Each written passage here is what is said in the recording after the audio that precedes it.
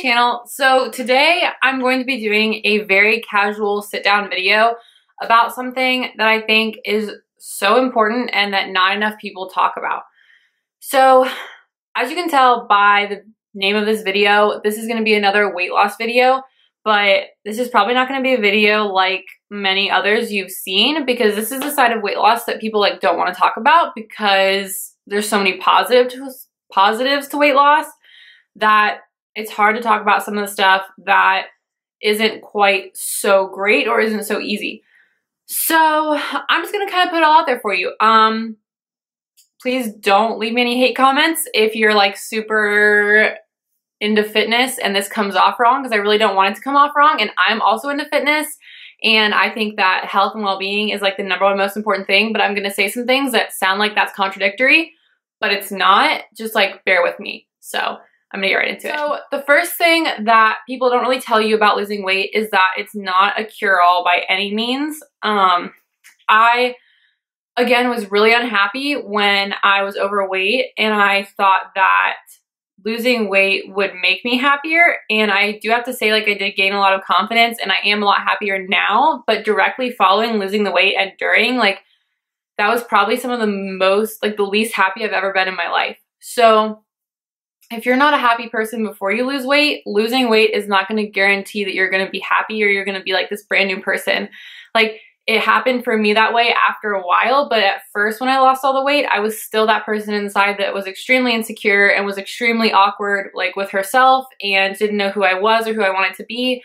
And that doesn't just go away because you lose weight. You're still that person. Like, you're not going to become this outspoken, crazy person all of a sudden if you weren't that way before. So make sure that you really think about your emotional well-being too, because I think that's just as important, and people let that slide often, especially when working on weight loss, because they're so focused on making sure their physical being is healthy. They don't think about their mental along the way, and there can be a huge correlation between your mental state and like your weight and the whole process. So that's something that people really don't talk about, is if you're not happy before, losing weight does not guarantee that you're gonna feel better afterwards. I know that sucks, and I know it's really hard to hear for a lot of people probably, because a lot of people wanna say, I'm unhappy because I'm overweight. Well, there are plenty of people who are overweight who are also extremely happy. So you have to really think about, is that the reason that you're unhappy, or are you actually just a really insecure person, and that's something that you need to address with yourself. So I definitely am, and I was just as insecure when I was 100 pounds lighter as I was when I was 100 pounds heavier. I didn't feel that much different for quite a long time. And that was something I had to address with myself, is why don't I feel any different? Why do I feel like the same person that was walking around here 30 clothes sizes ago? Not really, but why didn't I feel different? I obviously was different. And so you really have to work on that internally and try and figure out why exactly you're feeling that way and how you can fix that, because losing the weight is not going to fix that for you. I mean, it might help it, but you really have to think about that mentally and internally, and you can't expect the scale to make you happy, because it really won't. The second thing people don't really tell you about losing weight is how people will react to it.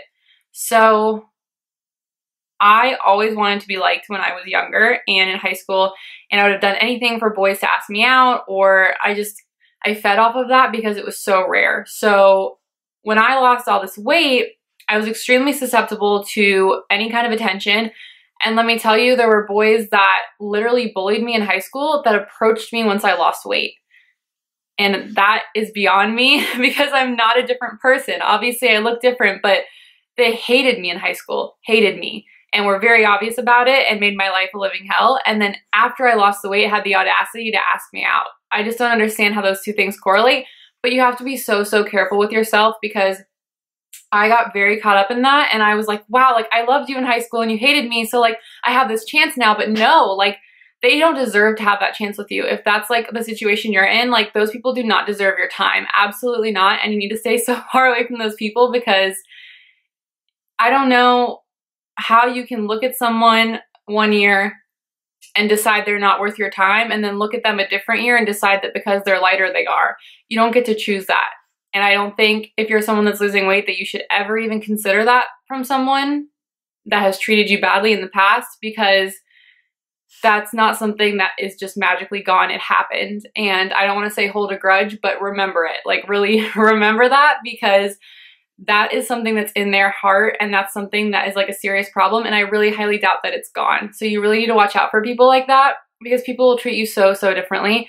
And even people that weren't really mean to you beforehand, it's just different. It really is. So like girls that I thought were so cool at the beginning of college and like wanted nothing to do with me, when I lost the weight, all of a sudden wanted to be my friend. And it was just so strange to me.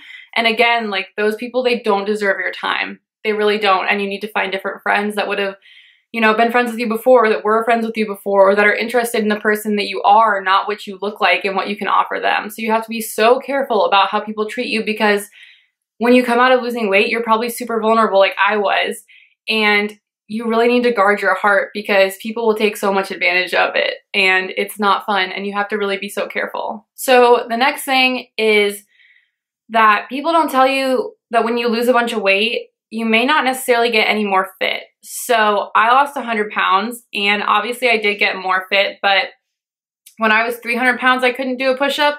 I cannot do a push-up now, and I have gone through all the training in the entire world. It doesn't mean that you're just going to become this like crazy Olympic athlete because you lose weight. You may still be scrawny and like have no muscle mass like I am. Like I just may not be capable of that, and maybe I am, and maybe that's something that's in my future, but right now, like I still can't do that, and that's okay. But you have to have really realistic goals for yourself, and maybe that's something that just isn't in the cards for you right now, or maybe that's something you really have to work towards. But you don't just magically become this fitness guru overnight because you lose weight. And I think a lot of people think that. Also, when I started losing weight, I thought that my body would just be banging when I lost all this weight. I thought it would be amazing and I would be out in bikinis and like strutting my stuff, but no. There's this thing called stretch marks, and there's this thing called loose skin, and it's real. It's real life, and it is not fun.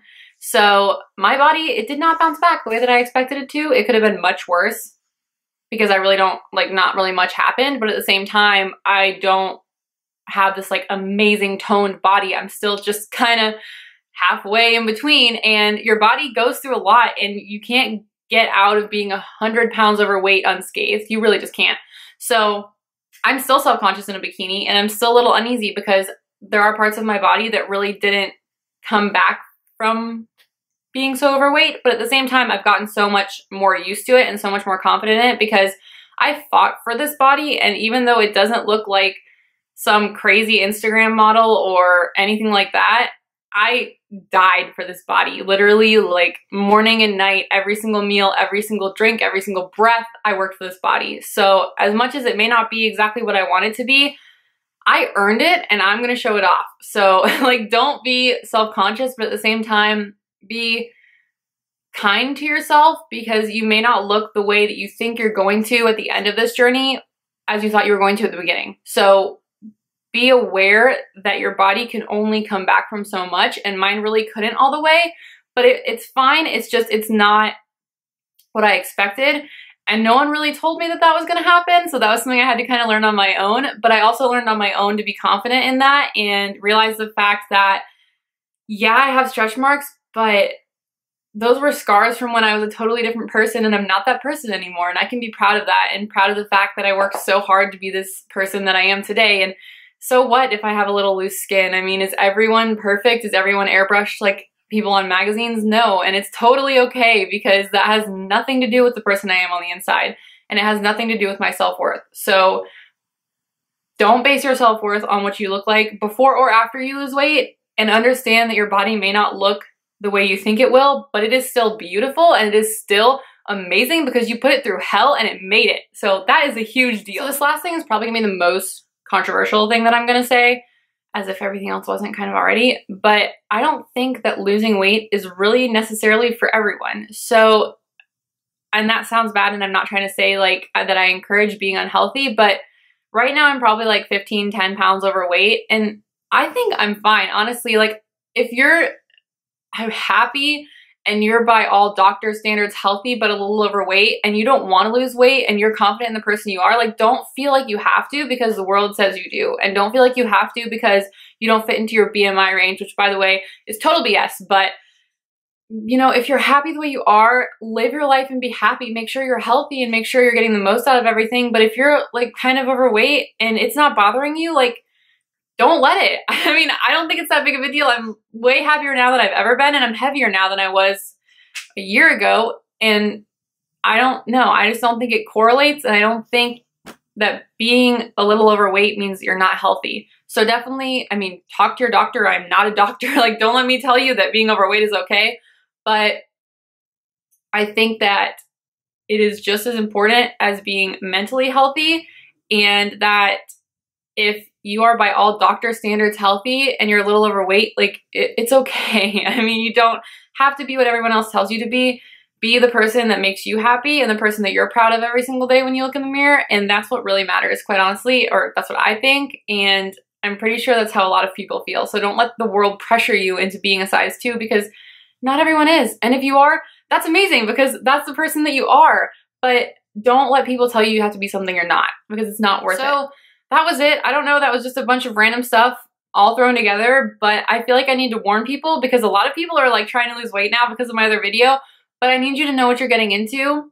I need to tell you that it's 1,000% worth it. I would never go back and do it any differently. But there were things I wish I knew. And I'm glad that I'm here to tell you guys that, because it would have prepared me a lot more for what I went through. And I don't want, it's Bennett, by the way, and I don't want you going into it blind thinking it's going to be just some magical journey when it is hard as hell. And don't let it discourage you, but be so aware, and please be kind to yourself and be easy on yourself. You're trying the best that you can, and you'll get there when you get there. Like, do your best and try and get healthy, but don't be so hard on yourself that it's miserable, or it will never be worth it. So that was my video. Sorry, this was kind of just like a long ramble. I literally decided to make this at 8 o'clock at night, which for me is really late. I know it sounds really bad. I sound like an old woman, but I just think it's so important. And I think that, I mean, I have a platform now. I mean, not really, but I think if you have any kind of following, any kind of platform, and you don't use it to speak to people in some way, you're wasting it. And I'm not going to waste this. Even if there's only 150 people watching this, I want to talk to those 150 just like I would talk to them if they were standing right here. So if you have any questions or comments or anything like that, like, please let me know. I'm really honestly here for y'all. And I just want everyone to have an amazing experience and have an amazing life. And if I can contribute to that in any way, I want to. So I hope you guys have an awesome day. Please don't forget to subscribe if you aren't already. And I hope that this talks to you or spoke to you in some way. But have a good night.